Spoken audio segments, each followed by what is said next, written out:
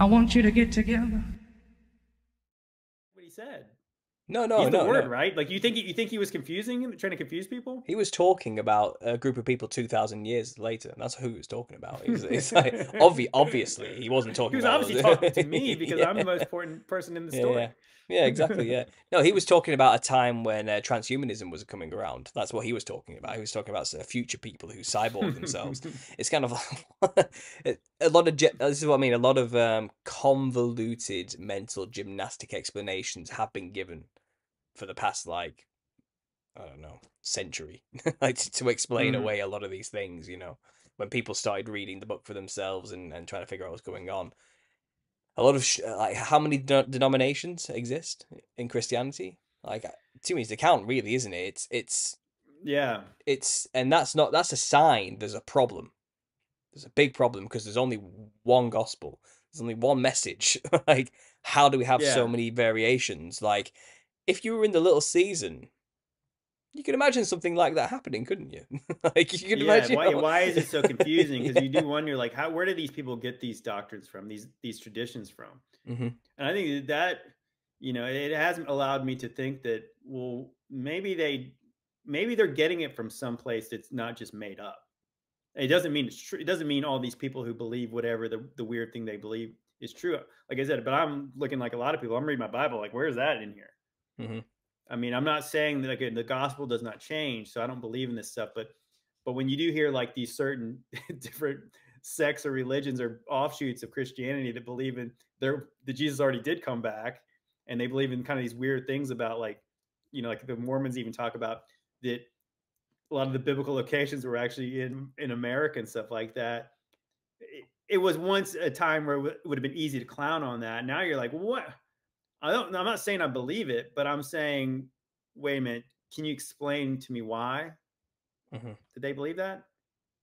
Because then you might actually learn something. Because I think that's again, if we can, like I said, if you can go over to, like, the east, the far east, and see the Rakshasa stuff that relates to the Nephilims, if you can glean truths from that, well, surely we can glean truths from these other denominations and the weird things they think. I was actually thinking about the Catholic idea of, like, praying to the saints. I was like, wait a minute, do you think that maybe that came from an idea of, like, there was a time when the saints actually gave things to people? Hmm. I was like, oh, that actually makes sense. That's why they're deified in the way they're shown in some of these cathedrals. Is it possible that, just like after the flood, there was people who were hoping for the watchers to come back to give men things? If they were kind of like, I'm not saying you should ever pray to the saints, but you kind of understand why they might do it now. Hmm. Oh Because yeah. why wouldn't you always just pray to the Father, as Jesus said, unless somebody said, hey, it was the saints that gave us all of this stuff? And I was like, okay, Hmm. man, that actually makes things start to make more sense on why people do the things they do. It's also a situation. Maybe saints literally did intercede on behalf of the places they watched over between Mm-hmm. those places and Christ. Because Christ was reigning from New Jerusalem with his No, I saints. believe I believe You so. know. That's, I think Vitali, he might have shown a one of these old pictures where it was like Jesus was giving, like, the keys to these people, and I think, like, the saints were with them and stuff like that. I mean, Yeah. we have to look into that kind of stuff with, hey, this might not just be just total fantasy. Maybe Hmm. this means this. Yeah. But I think this. that's the thing, is, like, we have to give people more credit than we have probably in the past. Where, Hmm.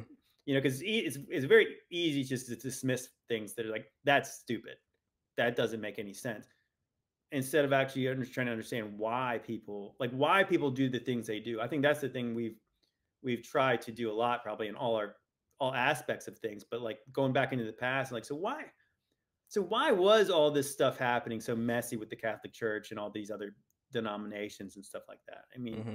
is it just standard corruption, or do some of these traditions actually come from a place of truth? Hmm. Not saying they're true, but do they come from something that makes sense? Yeah.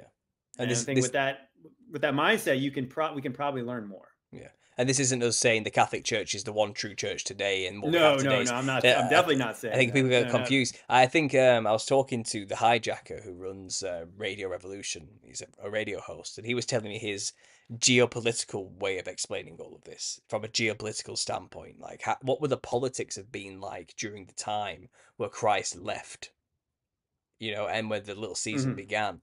And he says there would have been an enormous power vacuum left behind, and there would have been an immediate feudal war between all the kings and rulers of the time for who's gonna win then, who's gonna run the place now Jesus isn't here. And he says Hmm. from a geopolitical standpoint, that would have been an insane time to be alive. It would have been nation against nation. It would have been king against king. It would have been country against country to try and for dominance. And we've had nothing but war. The new order of the age. Yeah, and we've had nothing but wars all throughout Europe and the world for the past like 500 years. Nothing but enormous wars. We've had two world wars, as they call them, since then as well, which was empire against empire. And it's a consolidation of power since then. That's all it's been.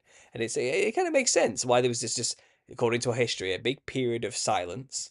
We'll call, Hmm. in the Middle Ages, we call them, the medieval period, the Dark Ages, and then bam, war.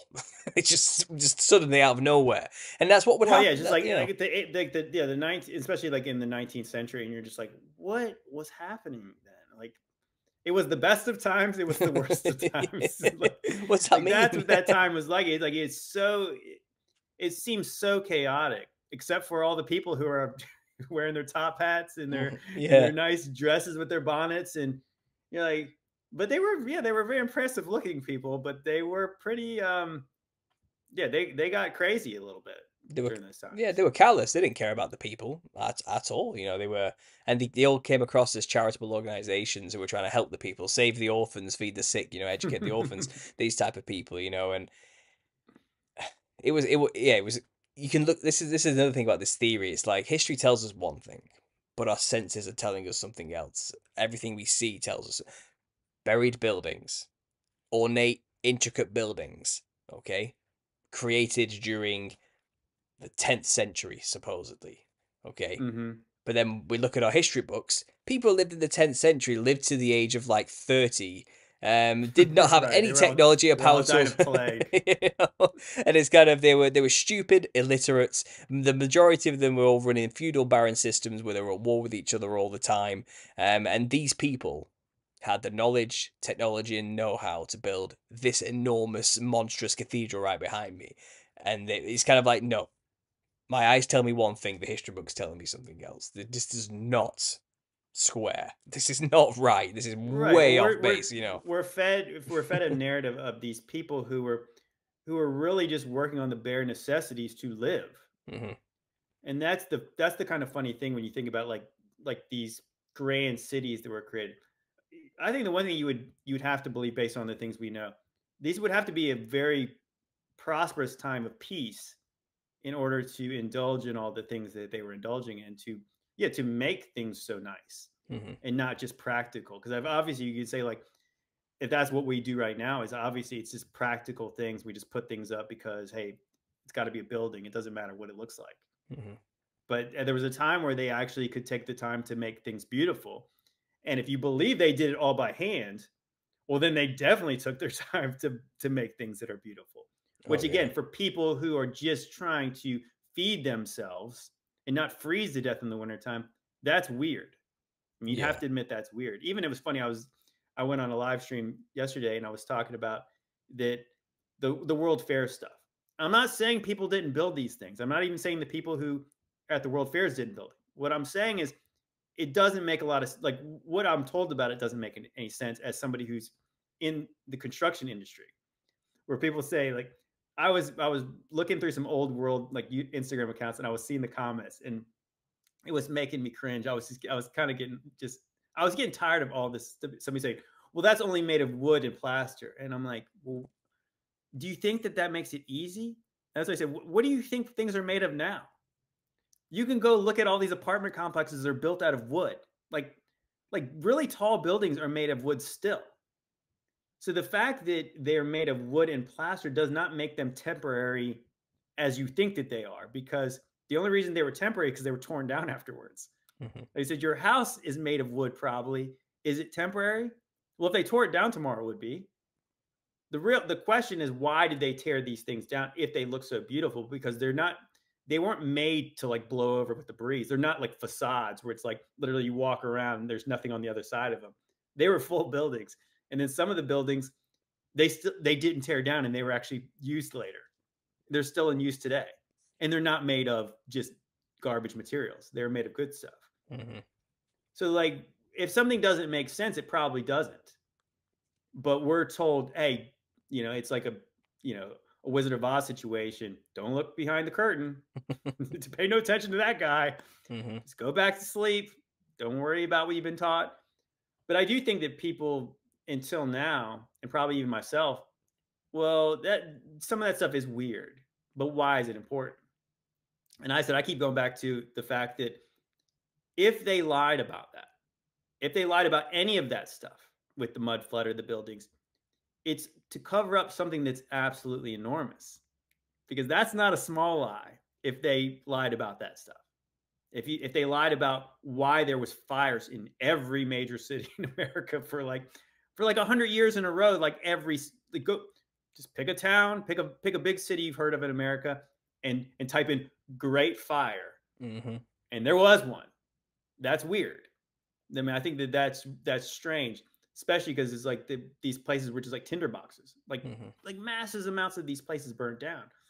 So then you kind of think if they had all these other buildings, well, what did it look like before these places burnt down? Mm-hmm. You could only imagine.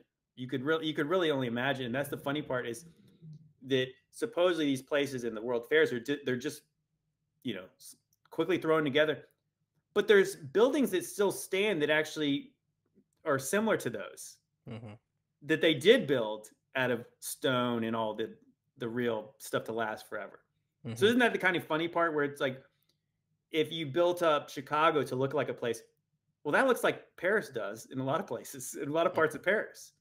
So it's not hard to believe that people did that at one point because we can go right to Paris and say, look, there's a building just like that. It's places in Germany. There's buildings just like those ones from like the St. Louis World Fair in San Francisco. So it's not hard to believe that those buildings existed in America because they exist other places. Well, the issue is those buildings existing in America does not fit the narrative they've told you. Absolutely. That's the issue. So Yeah, in America, sure. they all world fairs happen and then were deconstructed, or great fires happened which destroyed a lot of the architecture that was there originally, and now you've got the more utilitarian basic stuff on top of it, or stuff that shouldn't have existed because we're not supposed to. We've only just discovered the new world, like not that long ago, so we can't. These things can't be here. So it seems like a lot of them just got wiped out or destroyed or razed to the ground by fires or false events, for example. But in Europe, these buildings still exist. They weren't all destroyed in great fires and they weren't all like disappeared. We still have them because we have an older history and it fits the narrative. Well, Europe has a rich thousands of years of history. We know exactly why these things are here. We know exactly. So we don't have to destroy them, but they did use the wars, World War One and World War Two, to decimate and level a lot of stuff. A lot of things destroyed. Dresden, you can only imagine. Dresden, for example, was considered the most beautiful city in Europe. Like there was nothing compared. And that's one of the ones that got bombed the most, right? Britain carpet bombed the place and literally wiped out about 95% of everything that was there. But even what remains is beautiful. Even today, it still like boggles the mind just what is still around. You can't even comprehend. We could not even imagine what was there. Now we think about you kind of wonder in America, well, not in America, but in Japan, that after we basically had the Japanese defeated, they went and dropped 2 atomic bombs on them. Like, who knows? They had to drop 2. They didn't just drop 1. They dropped 2, and that's before they firebombed Tokyo. So like, what did those places look like there? Because I've seen like there's some images of there's a gate in Japan that looks almost exactly like the same one in Germany. You're like, that's weird. Yeah, like that should not be. That should not exist. No, but it does. So yeah, so I do kind of wonder like, what is that? Like it's kind of unexplainable. And the funny thing is like the one explanation I've got a lot is like, well, those buildings cost too much today. But I was thinking about it again. The 1800s in America were crazy. We had a civil war. where like a lot of people died and a lot of places got burnt down. Again, a war where things got burnt down. And then you see the World Fairs pop up like 30 years later in these places that were part of the Civil War. Like, does that seems weird to me? Like that when a country cannibalizes itself like that, that they would have the resources to throw these grand fairs Mm-hmm. when today, like the idea that whatever place you live in could do what they're doing, what they did then, like why not? I think that's the whole idea. If we're more advanced than them, we should be able to do the things they did easier Mm-hmm. or cheaper, but we can't. So like, there's an explanation of why they could do things that were like very tangibly better than we can do, Mm-hmm. and they had more money. You're like, but isn't more money kind of in existence? I mean, I know I'm not just talking about just printing it, but I'm saying that the fact that the economy's grown because there's more people, the rich people still have a lot of money. Why couldn't they still do some of these things? Because it's not the poor people that are building those buildings; it's the rich people. That for some reason they lost a taste for doing that. Mm-hmm. But why? Well, but, they can't do it. That's the issue. They have we don't. This is the thing because someone sent me a link. Well, said check out Antwerp in Belgium, just this place in Belgium, a city. I think Brussels is the capital of Belgium, but Antwerp is just north of that slightly, and it's incredible. Like Antwerp looks insane with old world architecture. And I was just Hmm. exploring, and I saw the train station there. And there's one of those pictures somebody's taken aside where they did a panorama with the phone, so you can do a full 360 look Hmm. around the whole inside of the train station.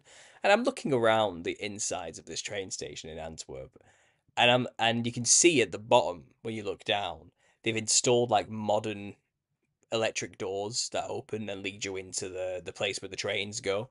And I'm looking at that and I'm like, this place was not built to be a train station. You did Hmm. because it looks like a cathedral. Everything about Right. it is when this was built, they did not imagine this is going to be a train station. That's not what they were No. thinking at all. This is going to be a hub for transportation. It's like this was a place where people cared about what they created, and who knows why this thing what its purpose was, but it was not. It is not what it is today. Not even a little bit. Like it's on par with like the most beautiful cathedral you could imagine. It's like Well, it's it's funny. Like as we were talking the last live about like the post office in Manila, and you're like, well, why did yeah, anyone care that much about a post office? yeah, Like was like they took the mail that seriously? Like what is the deal with that? And then but you look around a lot of places that they had old post office that are converted into other things now, because obviously it makes no sense that you have a post office that big to sort mail. no, To ship things. It makes no sense. So why do they ever have these grand post offices? But that's one of the biggest buildings they have in a lot of these places. A lot of the old world buildings were post office hmm or libraries, and then they tear the libraries down. They never build them again. I think it was I can't remember the count. I hate to not give them credit here, but I was watching a video last week, and it was showing the insane asylums and the orphanages, and they were showing them all around like the place, and you could clearly tell that these things were not built to be orphanages or insane asylums. Some of them are like on the water, and they're hmm just amazing. And you're like, you built that to put people who are crazy in. It clearly looks like these places were all repurposed. I mean, hmm that you just can't like with our mindset. And again, you're thinking about people who had to worry about bare necessities way more than we did. So why would they go through so much effort to make places like that for places you don't really want to even talk about? It makes no sense. Again, people need to try to put their mind, like put your rational brain, at least you think your rational brain, and try to put it in people's bodies in 200 years ago. And what would you be thinking about this? And if it doesn't make sense to you now, it doesn't make sense then, because you imagine if they tried to build a building like that right now for crazy people, what would everybody in the town say? What a First of all, waste. they wouldn't want it. They wouldn't want it anywhere near them. And No. secondly, they would be like, "Why is the government spending all this money to build that?" hmm So why did they ever do that? it doesn't like you wouldn't. This is it's To me, it's clear they were all repurposed buildings into something really odd. Like really, and really, because there's only so much a city needs as well. It's kind of like, and they have all these excess buildings. Because this is the thing, these especially the European cities. You know, if you actually look at Paris, for example, it's enormous and it's so Hmm. complex, and the buildings are huge. They're actually a lot bigger than you think they are when you actually go see them. Like they're built with multiple floors, all of them. The facades on them are immaculate, and it's kind of they're all unique as well at the same time. Like they Hmm. have a theme, but each one has character, its own unique character, which is just so odd because we don't do that. We don't. Who builds like that? Like you have Well, they you. don't. Well, if you think that if you could do like even if you think about the old World Fair stuff and you think that they were just made of plaster, I think what people don't understand like that a lot of plaster is made out of concrete. Hmm. Like that's what like stucco is made out of, like concrete, things like that. It's not just like plaster of Paris. It's like literal like tangible things. So you could maybe make molds and then you pour it and you make forms of things. But you have to make the molds, and that's not easy. Hmm. So then you look around these places and none of them are the same. Like none of them. And you look around the details and a lot of the details are different on these buildings all around them. Hmm. So they don't make anything. It's like they have a style, but they're not uniform either. This is what I'm saying. That's impossible Yeah, when you think that's about what's that. crazy. Is like, yeah, Like, so how did they do that? And again, but then they have repeating patterns in these places, which supposedly they did by hand. hmm. And you're like, well, they're really good because they all look exactly the same. Like I said, it blows me away. And supposedly these were chiseled Hmm. out. In a way, I said it does bring me back to like the ancient aliens stuff with like I think there's some pharaohs like or sphinxes like these statues, and they use a computer, to show you that both sides of the face of this statue that's made of like granite and polished, it's exactly the same. Hmm. How did they do that? Because if you were, you know, how steady was the guy's hand who was doing Hmm. like that? I mean, we know that people are not that perfect. So how did they do that? That's the thing. I don't think that we have a answer to all these things, and I don't want to ever be the person who says, "Oh, that's easy. I know exactly how they did that," unless I know. But I mean, that I think that a lot of these questions probably are going to be left up in the, "Hey, I'm not sure," Hmm. and that might be unsatisfying for people. And I think that's where people really are going to be resistant to the Jesus came back, because you and I are probably never going to be able to give them a one for one on everything. No, no, absolutely not. I mean, another thing as well is, like I said, just looking at like a city like Paris, which is enormous, well laid out, highly detailed, intricate designs everywhere with their own unique flavor, going for miles and miles and miles and miles and Mm-hmm. miles. Very old, built a long time ago when the population was supposedly very small. Right. Okay. That's a good point. None of it adds up. None of it adds up. Like our history books are a lie. And I know this is really weird, but I always remember Michael Jackson. Okay, and this is going off on one, but I remember seeing that video of him giving a speech before his "This Is It" tour. He died, didn't he? I think either during or just before that tour. And he's there, and he's giving this speech, and he's saying to a group of people, "They've lied in the history books. Our history books are a lie. The none of it's true." That's what he's saying really out loud. Like they've Yeah. lied, and these are his words, and it's like on some guy's like really old Nokia Motorola Razr phone camera or something like that. You know what I mean? But he's there saying Mm-hmm. they've lied to us in the history books. What they're teaching our children is complete nonsense. Like, what did he know? Now I'm thinking about it in hindsight, and why did they take him out? He probably knew a You lot for know. a while, and I wonder how many of these people who I remember even Prince. Like I used a clip of Prince when I was talking about George Washington not being the first president. I know people will argue about he was the first president under the Constitution, whatever. I Hmm. mean, they don't teach you that though. They teach you that he was just the first, full stop, and then they say, "Oh, well, these other guys were different." But Prince has this clip where he's saying that when he first found out there was 8 presidents before Washington, he said he wanted to slap somebody, there's clips of Prince talking about a lot of these things. Then of course Prince is no longer with us. is that possible that these people, again, like that these people get initiated into these clubs, and it, this is a tortured existence for these people at some point, like that maybe they've got all the things of the world and they realize it's chasing the wind, it does not satisfy, and living a lie and not being able to talk about it is probably torture for these people, and then eventually Hmm. they start talking about it, and eventually they're not with us anymore. Hmm. I think that that's the uncomfortable truth, where it's like, what does it say in Ecclesiastes again, that Solomon says that with much knowledge comes much sorrow, that like the more you learn, you're like, oh man, like Yeah. that too, yeah, that too, that's weird. And it's, I get sick to my stomach too, that when you do, like, it's funny sometimes, and sometimes, like I said, I just can't take it anymore, like I'm tired of all this nonsense. I Hmm. want to know more, but then the more I learn, I'm like, oh gosh, yeah, that's Hmm. it is like the movie The Matrix, where, what is it? Cypher wants to go back into the Matrix. He wants to go blue pill himself and get back in there and Hmm. pretend the stake's real. I mean, I don't think we want to do that, but it is, it is tough to learn some of this stuff, and it's obviously it's way worse for these people who are in these secret societies who've made oaths and whatever, Hmm. and yeah, they can't really ever say anything. Because I remember like as well like yeah, I'm just remembering celebrities who just died mysteriously, and they all said something prior to dying. Yeah. And Rick Mail is one of them.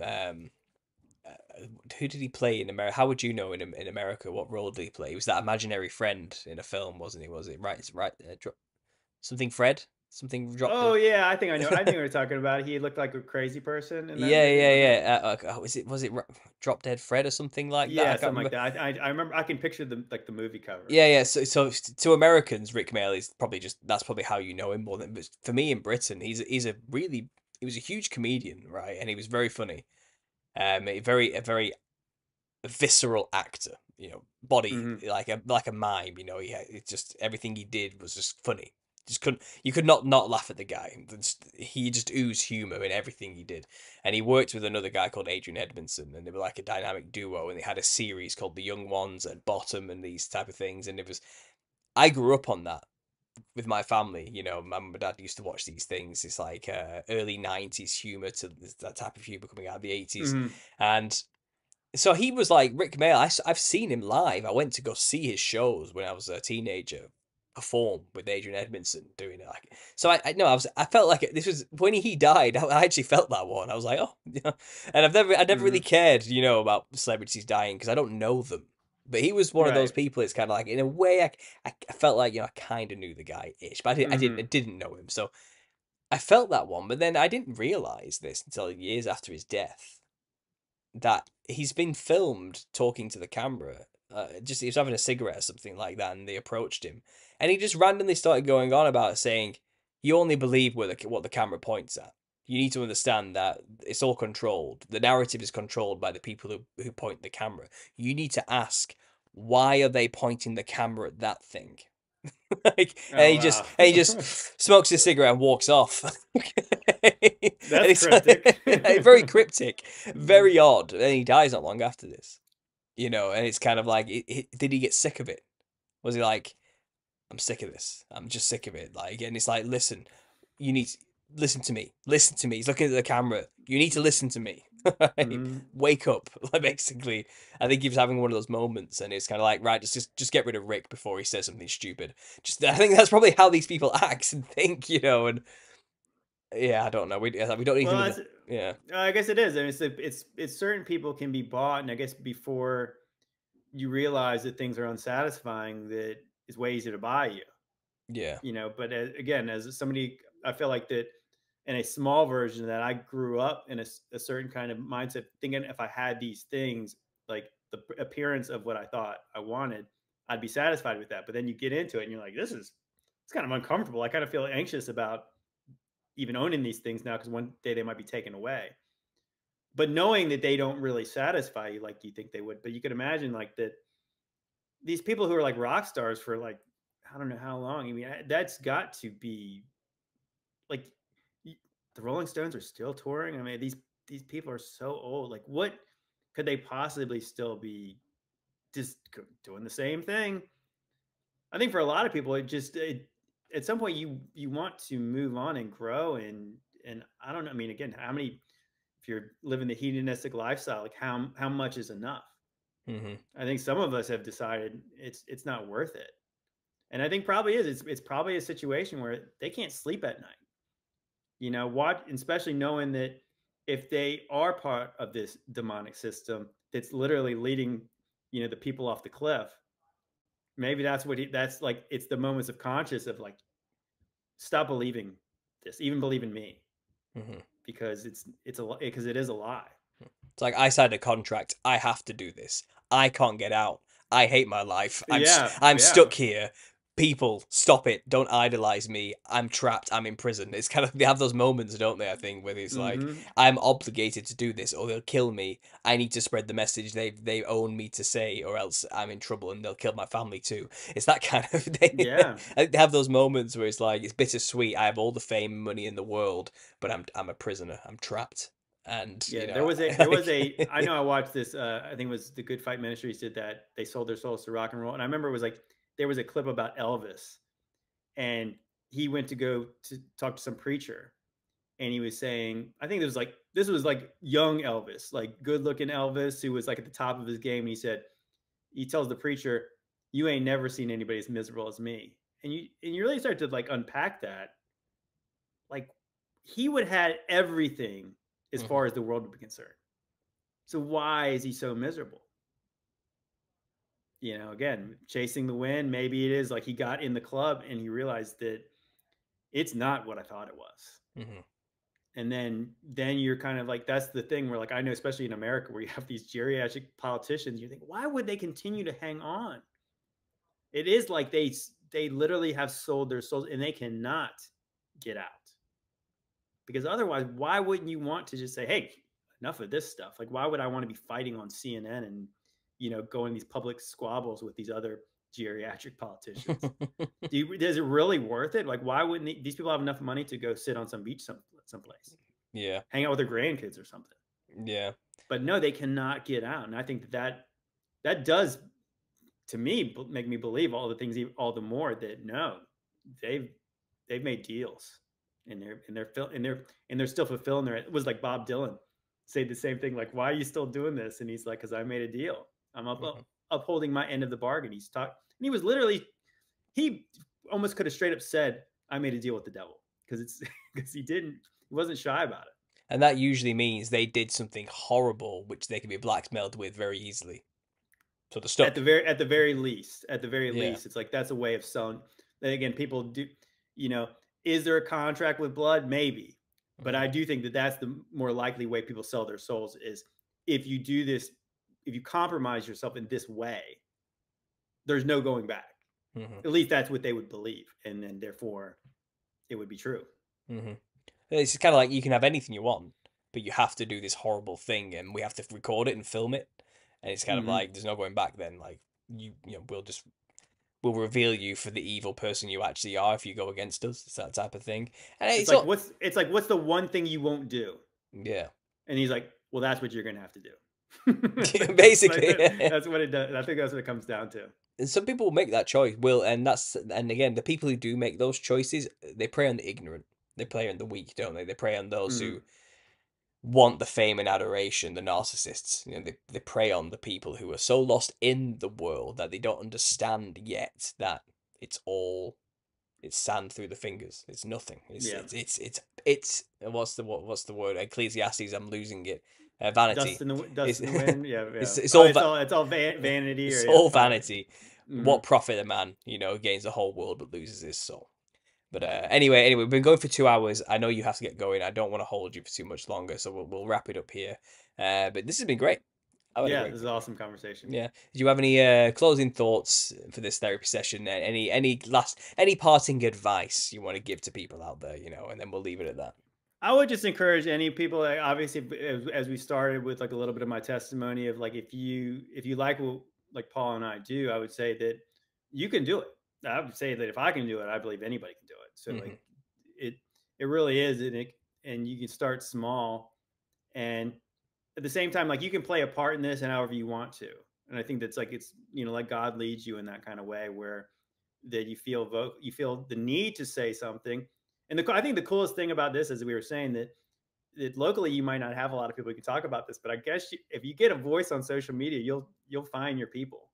You'll find your community and your church. And I think that if that's all you're doing it for, you know, maybe you'll be way bigger than us, maybe you won't be. But it really doesn't matter, because I think at the end, we're like, if you're just planting seeds, it's about like the message, and if you believe in it, I think that you can do it. But I would just say that, yeah, to me, that I would just encourage people to, yeah, continue to question what you've been told, rely on what God has told us, and just kind of let the chips fall where they may. And it might get uncomfortable sometimes, but that's okay, because I think that you don't grow through comfortable things, you grow through uncomfortable things. Mm-hmm. So embrace Absolutely. it. Absolutely. Absolutely. Yeah, again, that's a great message. If you guys, we're just people, okay? Mm-hmm. You can do what we're doing. And it's that thing, isn't it? It might not be brilliant at first, but just keep doing something bad and it will get better as time goes on. This. But I remember, I like I said, I remember when I first started, it was terrible. It was not Mm-hmm. great, okay? But build it in there will come all the cliches, say them. It's actually true, believe it or not. And I agree. Get on board, start your own fellowship.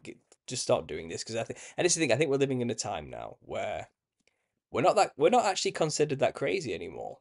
I think conspiracy theorists are actually start getting some clout now. I think people are taking them a little bit more like, I think Yeah, I I think think that's they're the onto thing. It's like something. you get out there now, and it's like that you do, like, again, it's funny how, like, we were just saying, like, that when you go, like, look through the short season idea, it's like you were saying, we need to, like, actually go revisit everything. And I'm sure a lot of people who are waking up to different things.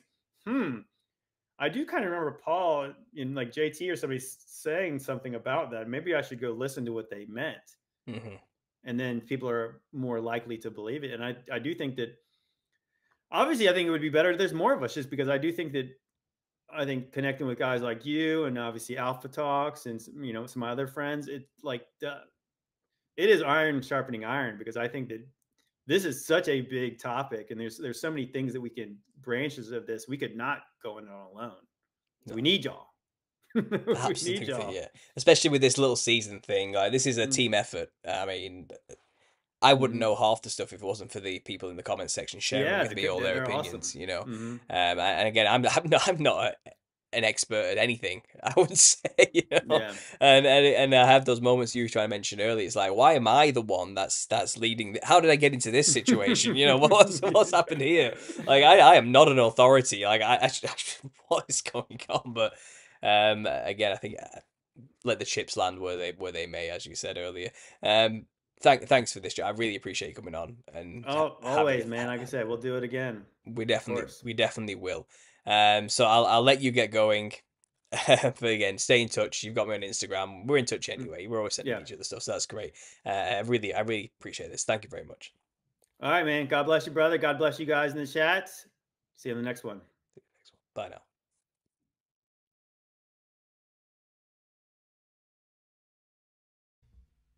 I want you to get together.